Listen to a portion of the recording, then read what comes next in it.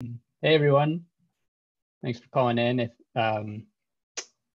If folks are willing to turn on video, that would be excellent. I'm hoping to try and make this as interactive as possible and get people running things and just have folks asking questions rather than showing slides. I think we've all had a good dose of that this morning. It looks like we've got around 20 people on the call.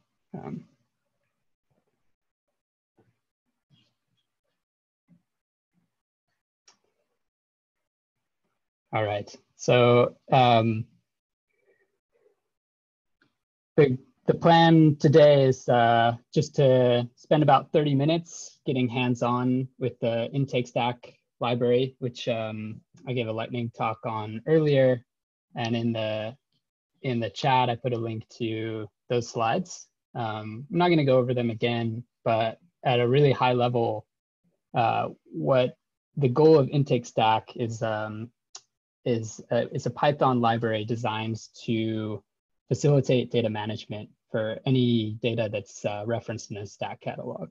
So the goal is to go from exploring a stack catalog to getting a data object in Python without having to worry about what the URL is, what the path is to that data that you might want to download and then open. The goal is to open directly in Python and start computing. So can folks see my screen? Great, yeah, I see some nods. So this is the GitHub repository for Intake-STAC. And there's some light instructions here. You can install this with pip or conda if you like working from your laptop. We're in the process of making a new release right now that's compatible with latest stack versions. So down in the README, you'll see here Intake-STAC versions and then stack catalog version compatibility. So this is part of the sprint that happened last week, is this update so that things are compatible with stack 1.0, but we haven't actually made a release yet. But you can run things interactively with this link at the top of the README in the repository that says launch binder. So everyone who's joining in, please go ahead and do that. And that's going to spin up a machine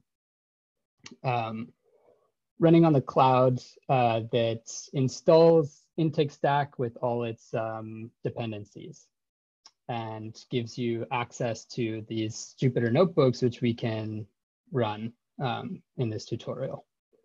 So we've put together 5 example notebooks, and this is kind of the state of where documentation's at with this library. It's pretty new, and so we just have these example notebooks for people to work with.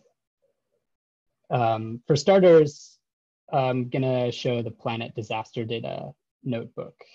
So clicking, I'm assuming you've got some familiarity with Jupyter notebooks. This is just like running on your laptop, except that it is running on Google Cloud. So clicking the planet disaster data link brings up a notebook that illustrates the use of Intake-STAC. And this notebook accesses Planet's disaster data catalog. So we've got some links in here, and you can see, folks may have seen Stack Browser earlier, where you can explore what is in this data set, clicking through the Stack catalog and finding PlanetScope imagery over Houston after Hurricane Harvey. So this data is public, it's available, you don't need authentication to access it. And it's also on Google Cloud, so I believe. And this is another key point of Intake-STAC, is that it works whether you're running on a laptop or whether you're running on one of these servers in the cloud. It works best when you're running in the same server where the data is located. So it's best to run, if Planet is hosting data in Google Cloud, it's best to run this in Google Cloud. So I'm going to run through this notebook. Shift Enter is how you execute these Python cells, the code, and just kind of walk through slowly what's going on behind the scenes. First of all, we import intake. As I mentioned, it's a library that you just install, pip install Intake-STAC or conda. And then intake has a registry of plugins. So Intake-STAC is a plugin to this broader intake package, which is meant to facilitate loading any kind of data in Python. It's not specific to stack. You could have comma separated variable files, text files sitting on your hard drive, or you could have a stack catalog with geospatial imagery. It's very generic, but you'll see in this registry, since in this environment we've installed Intake-STAC, we have some functions available to us: stack catalog, stack collections, stack item collections. So this is really sort of a way to coerce catalogs and stack into something that intake understands. And so I'm pointing towards a URL here, which is a static stack link. It's pointing to catalog.json. And intake has an open stack catalog command, and we just give it that root URL of the catalog. And we can see we load this in, we have a catalog object, and then within that catalog object, we can crawl down and find whatever's contained within it. So in this case, there's a subcatalog that's called Hurricane Harvey. So this catalog also has metadata that you can access. Stack is just JSON behind the scenes, so you can also use the metadata attribute of the catalog to print out all the information about this catalog. And we use sort of a dictionary syntax to drill down until you get to the assets. So this is crawling the static stack catalog until we get to data, going through subcatalogs. And just like we did in the browser interface that I showed a minute ago, we're drilling down until we get to stack items. And again, we have metadata for any item. So this is a RGB image over Houston. Items have assets associated with them. So for this particular acquisition over Houston, we have both a thumbnail and a mosaic. We can look at the metadata for the thumbnail. You see that it is a PNG image. There's a URL contained behind the scenes in this catalog.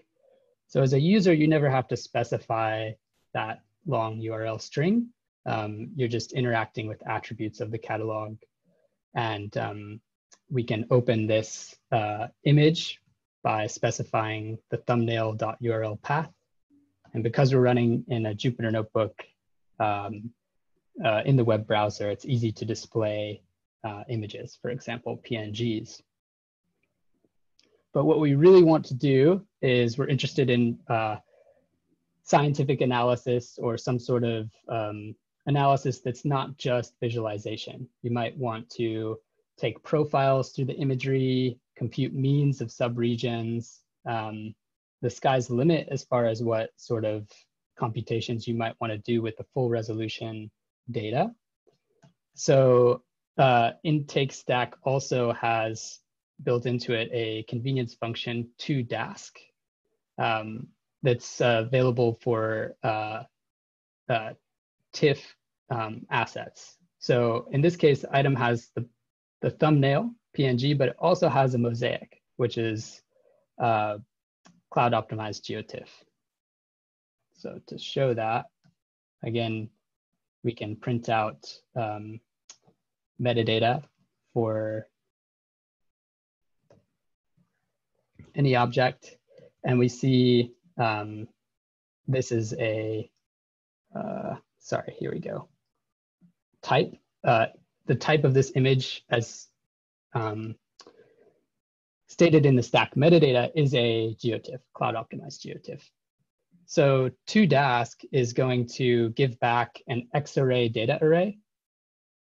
And this is for multi-dimensional data. So for example, an RGB mosaic has 3 bands, the red, the green, the blue. This is quite a big image. We have the 3 bands and 22,000 pixels by 21,000 pixels. We have this X-array object now, and all we've done is read in the metadata. So that's why it seems so fast to load this data set. We have not downloaded any bytes of information from the image, just the metadata for this image.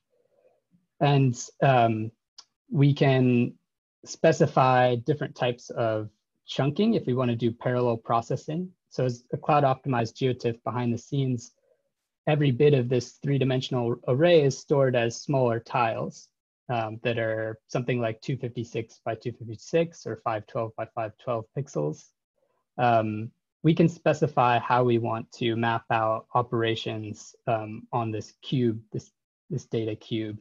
And so now that we have this object in X-array, we can use X-array operations to do whatever we want. So we can specify how we want to dice up this image for our operations. We can then do things like extract subsets and plot subsets at the full resolution for a particular band. So this is a pretty slick kind of interface for interacting with multidimensional data. Once you get it into X-ray, then you have all kinds of operations available to you. So that's a lot of information really contained in a small notebook. A lot of libraries are working behind the scenes to make this process fairly simple for a user. But do folks have questions about anything I've shown so far? Yeah, I have a quick question, Scott. One is basically, so in terms of the intent behind Intake-STAC, some of it seems like it's doing nice stack traversal, which is something I think a few other libraries like PyStack or things might handle. And then the other part is sort of the dataset reader aspect of it. So is there a place where maybe these other alternatives work better for certain types of operations, or what's like the niche where is Intake-STAC good just because it covers kind of all of that at the same time? Yeah, good question. I think it is useful because it covers those 2 key components, which you mentioned, the catalog traversal and the loading of data sets. We started out, I guess, a year ago on this library and used the SAT-STAC library behind the scenes. There could be another library behind the scenes that's a dependency. So PyStack is one you mentioned. That really is what is being used for the catalog traversal. And this library just brings together one of those other, like one library for catalog traversal, and then whatever plugins you need to actually load the data into Python. So it's kind of this, I view it very much as the glue to bring in the pieces that you need for the full analysis. Cool, very cool. Thanks, Scott. Yeah. Any other questions? I'll show another notebook here in a minute. I think I posted in the chat, if it's easy to, let's say I'm interested in downloading the data for whatever reason locally, is it straightforward or is it better to use SAT search? So you are actually, this library is using SAT-STAC behind the scenes, and you have access to all of the functions, but we haven't really exposed them transparently there. So you could do for an item, there's actually this hidden attribute stack object, which is, this is something that could certainly be improved in the future. Sometimes you want to download an image. Yeah. So you have a SAT-STAC item, SAT-STAC. Let me just open a web page here.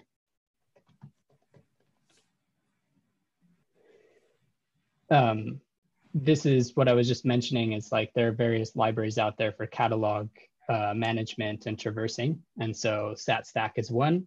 And there is a download function built into this. So we can see that this item also has this StatStack, all the functions in StatStack. So you can run a download command.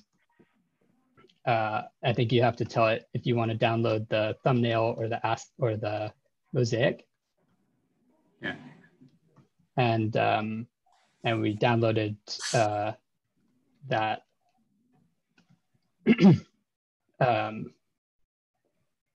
I thought we downloaded that. Yeah, I think that's, yeah, you have to specify what you want to download, like band or whatever you want. I think that. But you can access a download feature that way, and this is something that we might improve upon in the future. Yeah, I'm just confused, you know, what library is best for, let's say I'm just downloading versus analysis. It seems like probably just downloading in Intake.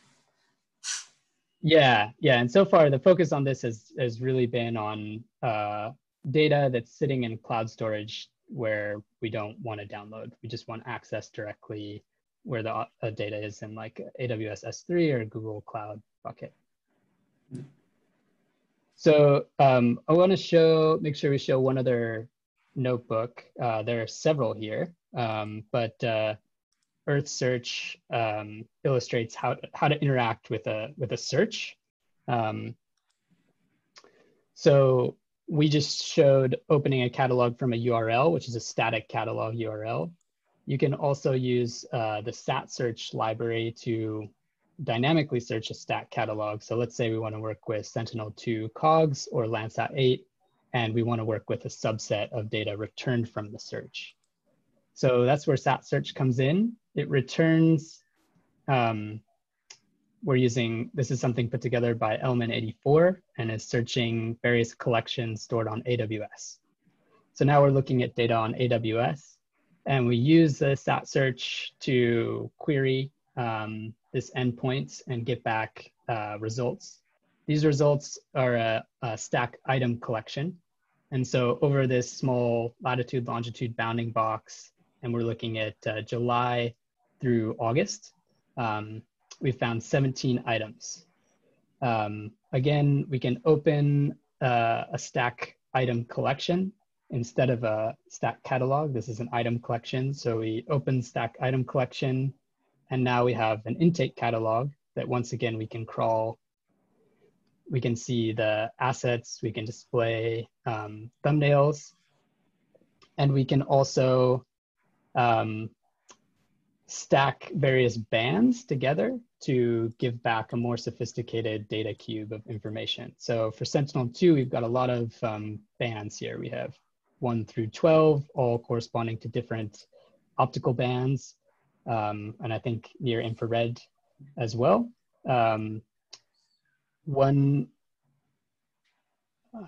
Sorry, lost my place. One nice thing about Stack that I really like is you have references to the bands using common band names. So I can never remember, what is band 1, what is band 2 for any given sensor. So using these common band names is really quite convenient. So for example, we want to do a NDVI analysis. We need the near infrared and the red band from that sensor. We don't even have to go through the documentation and figure out which bands correspond to which of those common names. That's all contained within Stack. Intake-STAC has another convenience function. So similar to toDask, this is a convenience function built in that does this stacking for us in Xarray. So I'm asking here for just the near infrared and red bands from this particular item. And again, we specify chunk structure for that data set. So here again, we've got a data cube that represents the full resolution data, but we're just reading in metadata so far. It's about a 500 megabyte array, 2 bands, near infrared and red. This is conveniently stored as an X-array data set. And you can see here, we can store these data variables by their common name. So now when you run computations within X-array, you can reference these bands by their common name to do indexing. So an NDVI index would look like this line of code here. I could probably make this much bigger. Sorry, everyone. Where you're referencing in the X-array data set the bands you want to use. And again, you can do various types of subsetting on these X-array objects. So here we're gonna do this, this computation of NDVI, gonna select a subset, and we're gonna plot that subset for this particular item.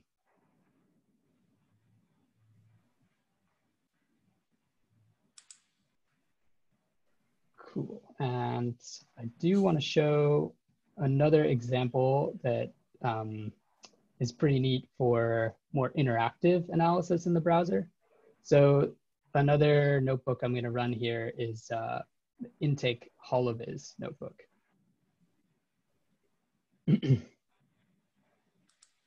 So yeah, there was a note in the chat about using matplotlib behind the scenes, which is true. When we ran plot in that last one, it's just a static plot. Often you want that. You just want to, screenshot a 2D image and you don't need the fancy interactivity. But sometimes the fancy interactivity is pretty great. So I'll show a notebook here that illustrates HoloViz. Again, in this notebook, there's some links. If you're unfamiliar with these libraries, these are, HoloViz is a collection of browser-based visualization libraries for Python. So there are a few of them, and I will illustrate a few of them in this notebook for visualizing raster data. So I'm going to go ahead and we're using actually the output from the last notebook, which is this item collection from the search we did. There was a point in that last notebook where we saved the stack item collection to JSON in the local directory. So we have a copy of that. We're going to run this same code cell here, which is the open item collection, to give us an intake catalog. Intake has a built-in graphical user interface, which is pretty convenient for going through, rather than like traversing this dictionary and printing out all the subcatalogs. We can use a graphical interface to go through the catalog. So the intake has a GUI, a graphical user interface, and you just add a reference to whatever catalogs you want to browse. And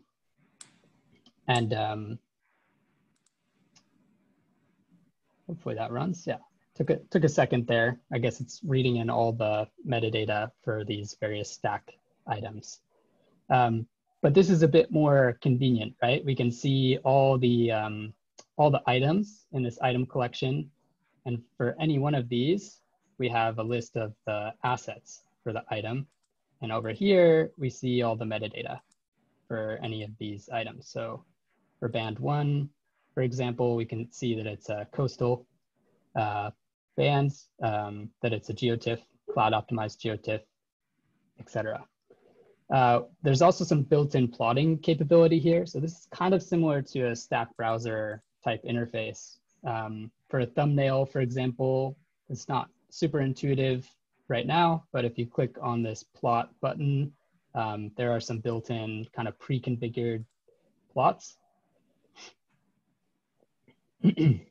And so here we've got the thumbnail displayed.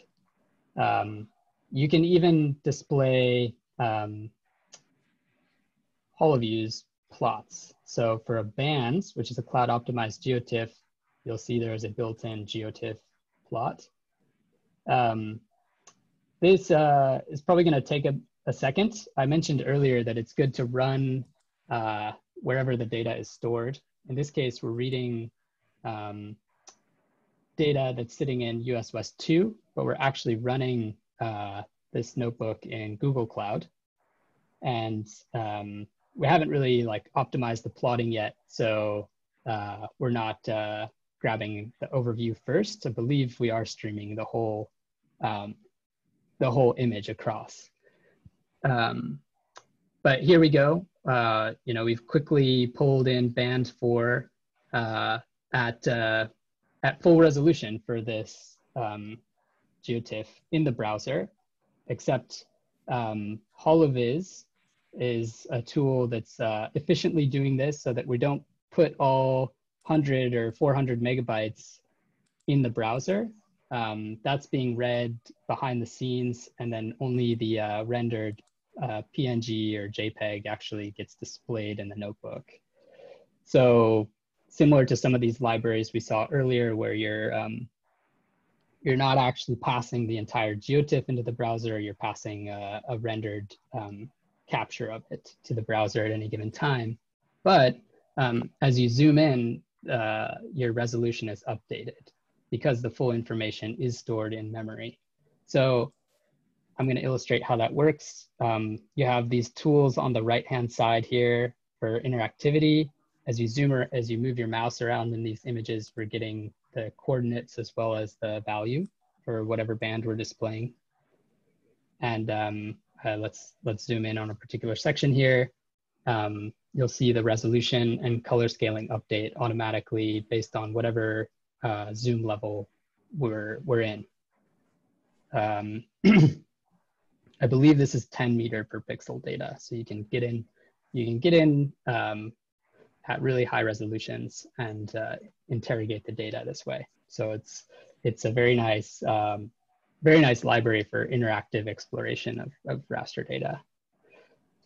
So this is all kind of built into Intake, and Intake-STAC, this ability to browse interactively. But again, kind of the core idea behind Intake-STAC is to give you back Python data objects that you can decide what to do with yourself. So there's some built-in plots, yes, but you can do all of these plots on your own just by getting the X-ray data arrays back. So to illustrate how that works, let's say you have a particular item of interest. The code cell below here is showing what I illustrated before, where you can crawl through the catalog to get to items, to specify whatever asset you want, and return an X-array data array. So running this cell gives us back a HoloViews plot of the thumbnail. So this is sort of what's done automatically for you behind the scenes when you're running that graphical interface. And similarly, we can we can grab full resolution bands using the toDask function, put those into a data array, and then run any of the HoloViews plotting to display plots. So this code cell here is running the hvplot image command, which is giving us kind of what we saw earlier. I'm looking at a different band here, but once again, we have this interactivity where you can zoom in and the resolution is going to update based on our zoom level.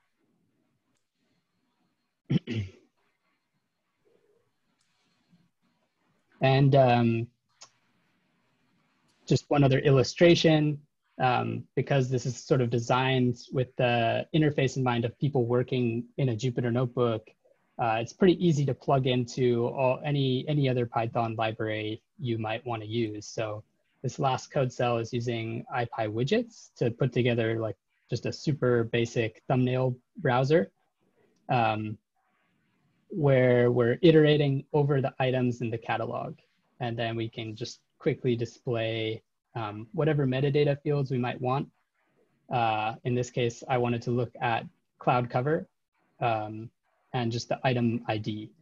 So I'm displaying those two fields and just using a Python display command to show us this thumbnail. And IPyWidgets gives you a slider so you can navigate through this entire collection pretty quickly.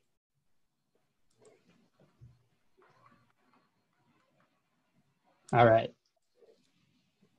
Any questions from folks?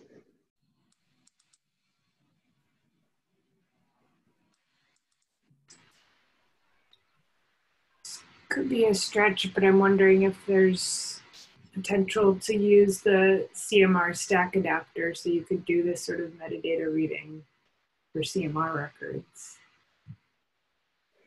Yeah, that is a great question. That is a work in progress right now. So CMR, oh, cool. Yeah, I think it's almost there, but didn't quite have it ready in time for today. But let me show you.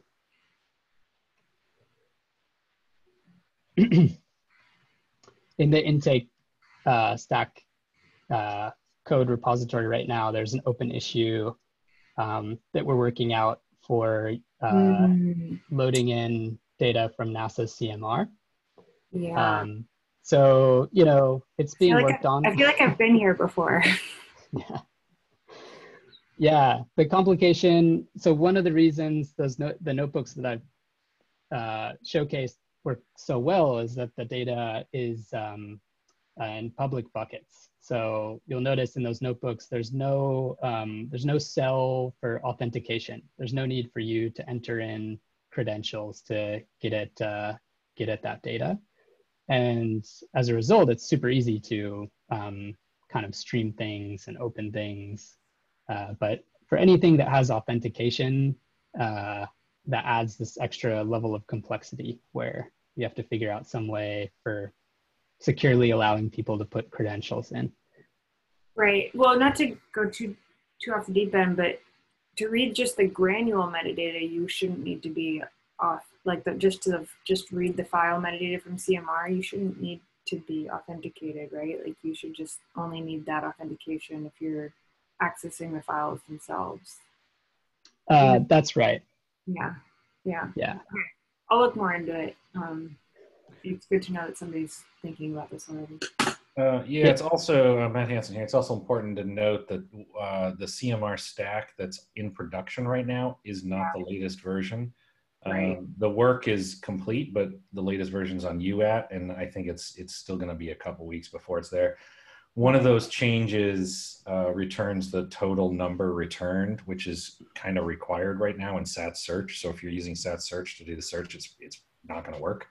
I do have a branch that we had a branch working with it, but it'll all be a moot point in a few weeks, hopefully. Well, yeah, and the CMR-STAC proxy is open source, right? So even if it's only in UAT, the deployed version, I could probably see what the code is doing, right? Yeah. Yeah, I mean, you could start up a local instance too and point it at CMR, yeah. So you can always do that.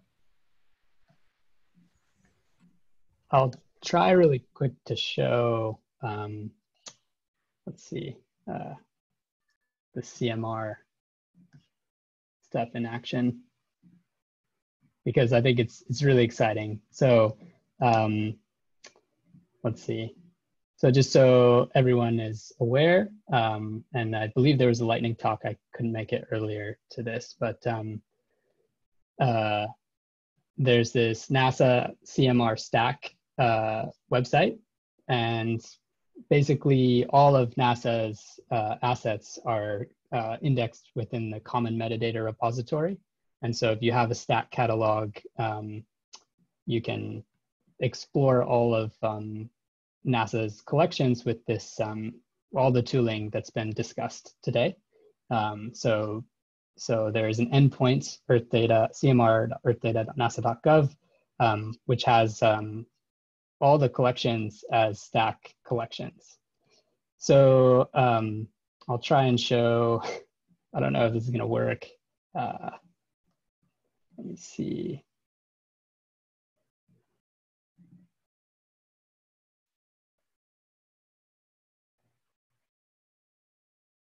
I think this might work. This is running locally. This notebook is not one of the example notebooks that we saw earlier, but it gives you an illustration of like what's currently being worked on. So the goal here is to explore these CMR catalogs, just like Amy was talking about. And if we go back to that endpoint I was showing, so you'll see here, again, this is the NASA CMR-STAC repository, and there's a deployed at link. You can see that it's not a single search endpoint. There are actually multiple endpoints based on the NASA data center. So USGS AROS is in here as well, apparently. But one data archive I often use is the Alaska Satellite Facility. So they have their own collections and search endpoints contained within here.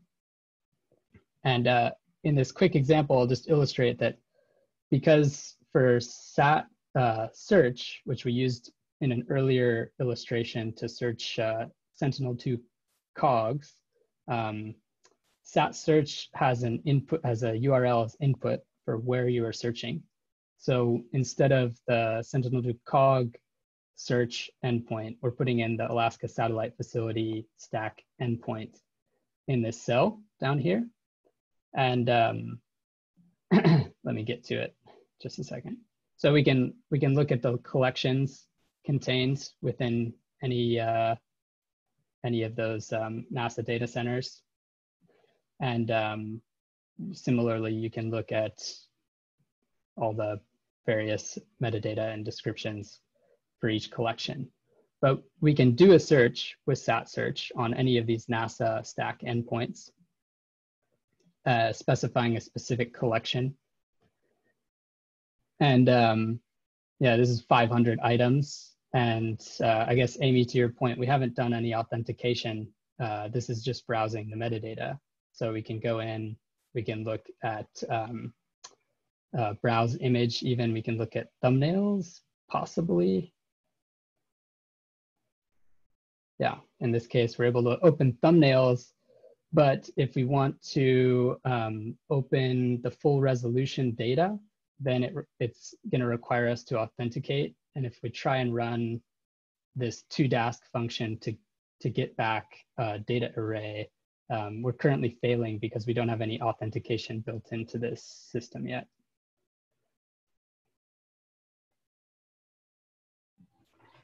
And using a netrc file doesn't work? That's probably, isn't it? Somebody, right? So you can load HDF5 directly if it's stored on S3, but it is pretty inefficient. So it would work. The reason this is failing currently is just the authentication. Yeah, and again, there's a lot you can do that's not, that's all running on the cloud that's not like performance optimized, right? Such as reading an HDF file from a S3 bucket. You can do it, but you're doing a ton of network calls behind the scenes, and it's not as efficient for reading subsets as using something like cloud optimized GeoTIFF. Scott, I was asking about the netrc file. Oh, sorry, I heard netcdf. Yeah, that's there's currently an open issue to kind of figure out how to do this. So back on the Intake-STAC. Okay, sorry, I'll check out the issue. But so yeah, using a netrc wasn't working. That's right. Yeah, it's not currently working. I would love for someone to figure out how to do it. Okay. So I'm going to go ahead and post this issue in the stack, maybe they're in the chat, because I'm sure there are people on the call who could figure this one out. So we will face the same issues, let's say, if I'm using, let's say, one of the Sentinel data that is user page bucket, right? I have to authenticate. And right now we cannot authenticate. Is that the current status? You can, but okay. It's not really built into the Intake-STAC library. So but there are ways to get around it. But it's just not like conveniently figured out in a way that's easy for a user. So is it built into SAT-Certs or PyStack? Let's say for like authentication for AWS for, let's say, Sentinel-2 data, right? Which one is user pays bucket? Do you understand? I don't know. It sounds like Matt Hansen's on the call. Maybe he could answer about SAT stack. But behind the scenes, Intake-STAC is using a library called FS-Spec to do all the reading of data from S3, from Google Cloud. And that library has the ability to enter in your credentials. For example, if you store them in a file locally or pass in, there's a way to set up a session where you pass in temporary credentials, for example, for access to S3 or Google. Okay. Thanks. Mm-hmm. I think, Matt, you can correct me if I'm wrong, but stat search will support arbitrary headers, so you could at least include authentication headers with your search request. Yeah, you can add in headers for sure. However you generate those, up to you.